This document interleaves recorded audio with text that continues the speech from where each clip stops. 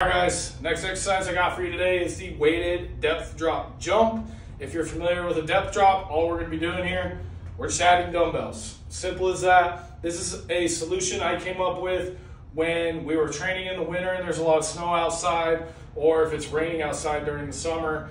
I want to do depth drops, however, maybe I can't go as high as I'd prefer to outside.